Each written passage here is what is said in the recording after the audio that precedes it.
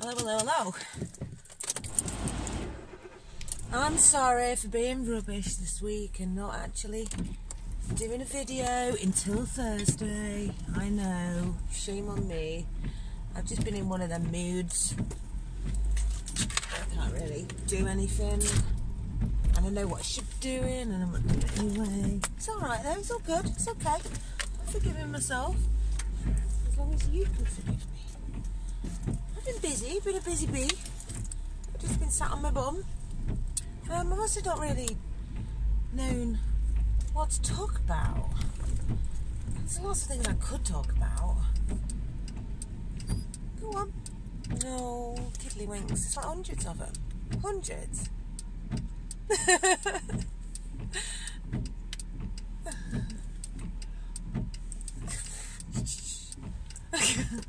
Parents are rolling their eyes as well. Well, two women are rolling their eyes. I don't even know if they're related. One shouldn't assume. One shouldn't assume their parentage. Dear. So yeah, what can I talk about? These blinking running shoes. I know, it's become a bit of a recurring theme, hasn't it?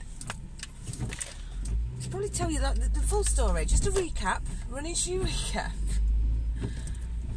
January, I decided I wanted to do running. I wanted to do this half marathon. So I thought, right, okay, first things first, I need to get some running shoes. So I ordered some online. I did a lot of research, went to Sports Direct and TK Maxx, couldn't find any, ordered some online. They arrived and they were too small because I'd read up that they might be too small, so I'd messaged the company and said, I think these might be too small. Have you got any there in a bigger size? And they didn't reply, so I ended up with these two small running shoes. I then didn't know what to do. Thought, I just want some running shoes. So I went and tried some on, and impulse bought some for 45 quid. Only I then Googled and found that I could get them on Amazon and Sports Shoes Direct for cheap, for about 27 quid, 28 quid. Now sportsshoes.com or whatever it is, I had a voucher code for that to get 10% off and free shipping, which brought it to 24 quid. So I thought, stuff it, I'm going to order them. In the meantime, they'd sent me a review. You keep up with this? They'd sent me a review feedback form thing from the previous pair, and I fed back that I wasn't very pleased with the customer service because now I've got to pay to return some shoes that were too small. They then said, well, we'll send you a free Hermes a label to send them back. So that's fine. So I got that, took that to the dry cleaners. Those shoes went back. I went back to the shop after much deliberation and feeling guilty about buying some shoes and then taking them back to the shop just because I found them cheaper elsewhere. But they didn't ask any questions, gave me my money back, and it was all fine. I felt like a hero. Right, so yeah, I'm functioning. Things are moving, everything's going in the right direction. I've got my running shoes on the way. Everything is gravy, okay, until Hermes happens. Right, okay, so I ordered these trainers over a week ago.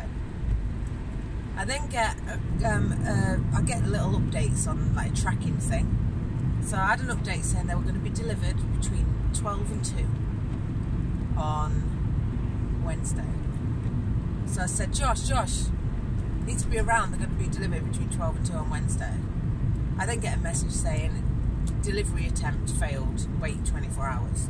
Oh, Josh, what have you done? And he said he was around. Dog didn't bark, no card through, there have been. Okay, fair enough. The next day, it said between 12 and 4, and I'm like, Josh, just sit downstairs, right? Just sit in the doorway. Just sit on the road outside. I don't want to miss these, right? I want to do a park run on Saturday. You need to get these trainers, right? So then, message comes through. Delivery attempted. Wait 24 hours. Then I started getting cross, right? So then, Friday, I thought, well, that's fine, they'll deliver them on Friday. Now, I think it was Friday, where I woke up and it had been snowing. It's lovely. And they said order withheld due to bad weather. That was ridiculous. I drove to work, right? These trainers, this sportsshoes.com is in Shipley. It's 10 miles away. I had colleagues in Shipley that made it into work. No, not acceptable. So anyway, I thought, wait till Monday, maybe they'll try and deliver on. Well, I thought they might try and deliver on Saturday. It hasn't been updated, it still says bad weather. So then Monday I messaged, well, another problem was, I messaged Sports Shoes, but my email, on my katehargrave.com email address, I've got, it's a webmail thing. And I've had it for years, and I don't even use the website or anything anymore, but I've got the email address, and so I keep the domain, I keep the hosting and stuff, and it's all proper like developer back-end stuff, because I used to make a lot of websites. So my webmail stopped working. So that wasn't working until yesterday. When it working yesterday, but the thing was, because it wasn't working, I couldn't get a message back from sportshoes.com to find out what was happening with my shoes. So I thought, right, okay, I need to log into my web panel on DreamHost to get into my emails. Only I'd forgotten the password for my web panel. So the password reset would have been sent to my email, which I couldn't get into.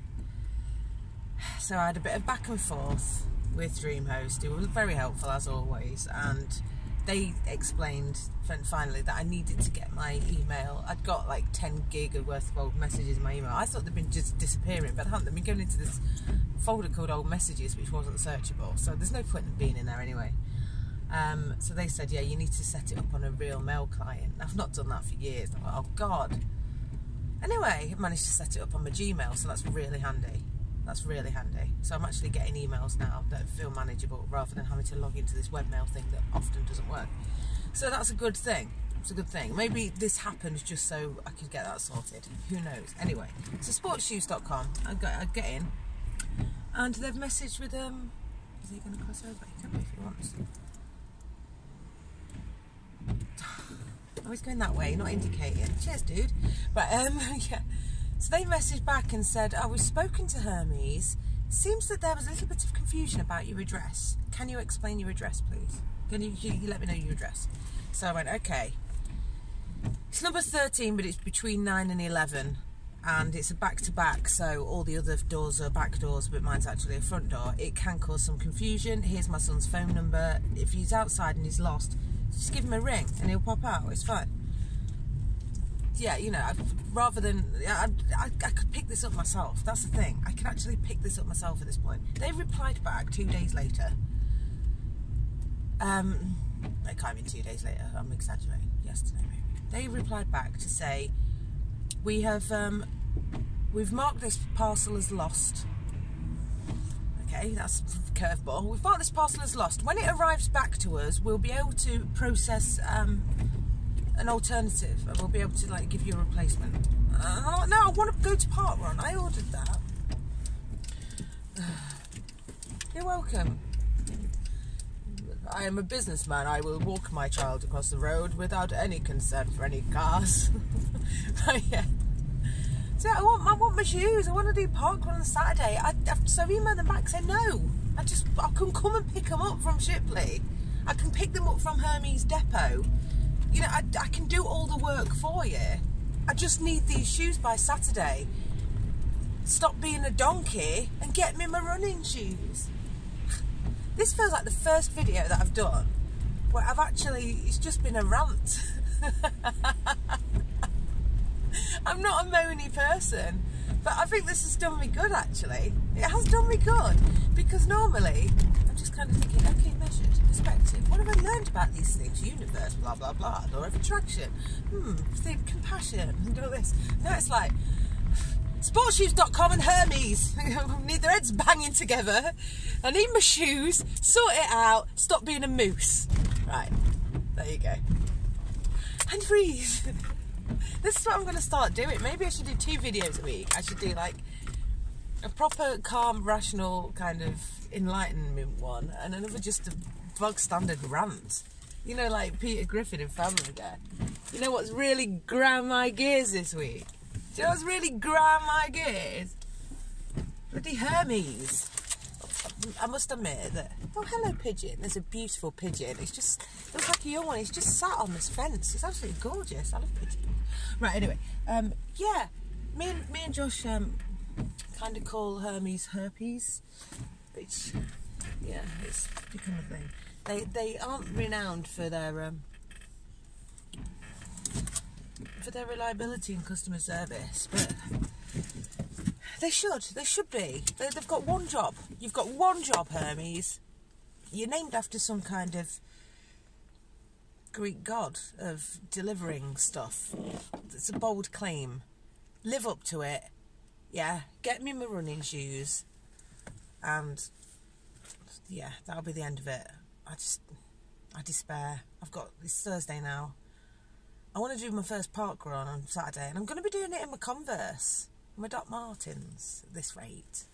Anyway, one has arrived, and it's 8:55, which kind of rhymes. It's a good job it was that time. I'm going to go to the Workington, and I'm hoping you have a good day, and I'll try and do tea next week. Can't promise anything, though, but, you know, if I do. So I'll see if I can do a rant and a normal one. Maybe this will keep me balanced, bring balance to the force. Anyway, peace out. I'm going to go.